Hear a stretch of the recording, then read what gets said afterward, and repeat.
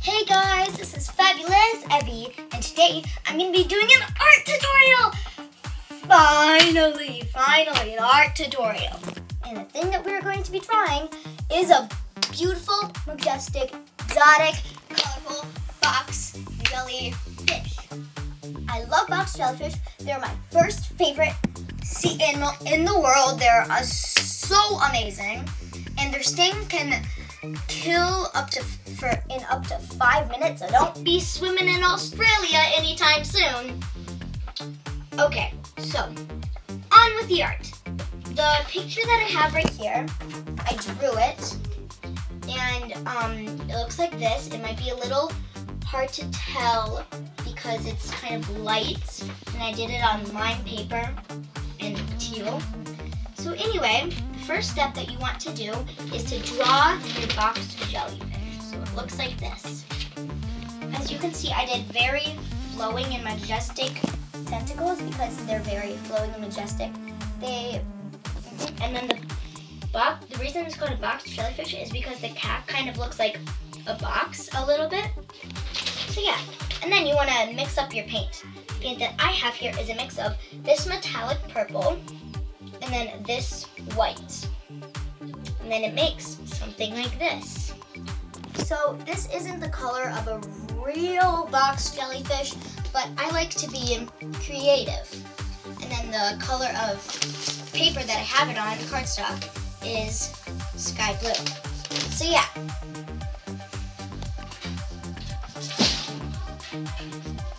Okay, so first what you want to do is you want to take your brush. Mine's kind of, so it has a stiff side, and then you want to outline your jellyfish.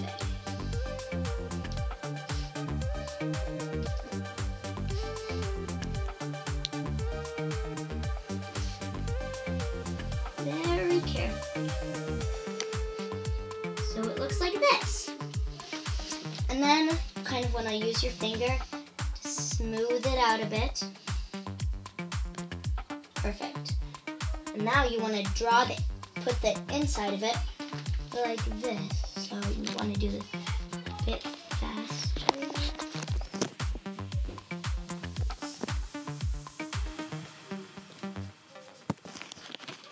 Perfect.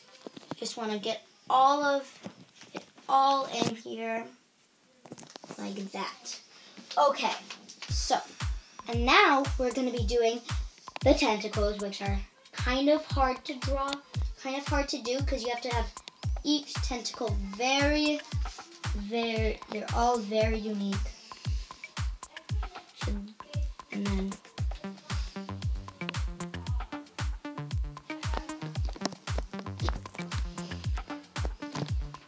perfect.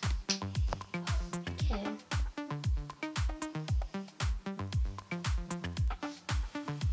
So this is, you know how it's kind of entwined because their tentacles are like that. Like, they don't really care about their tentacles. It doesn't sting them. Very long. Kind of drifting it. And then remember to always follow your lines, and you don't have to. But I like to. It helps, like, making it look more exotic. It's looking beautiful, isn't it? And it doesn't have to be perfect. As you can see, mine is not perfect, and that's great. Nothing's perfect.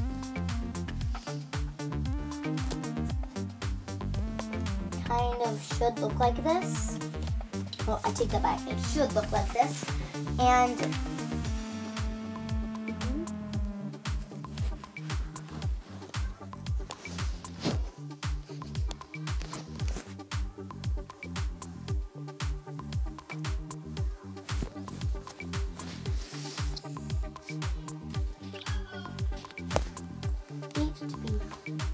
beautiful. Like, so they have like stingers, kind of like tiny hairs on their tentacles that sting a lot.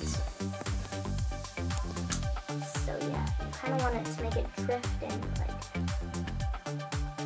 drifty, drifty, drifty. Drifty.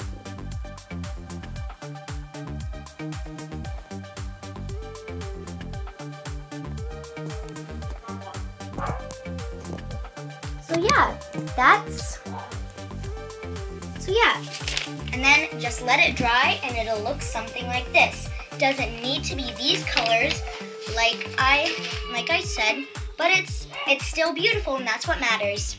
So be sure to subscribe if you haven't already and make sure to click on the thumbs up button. Bye!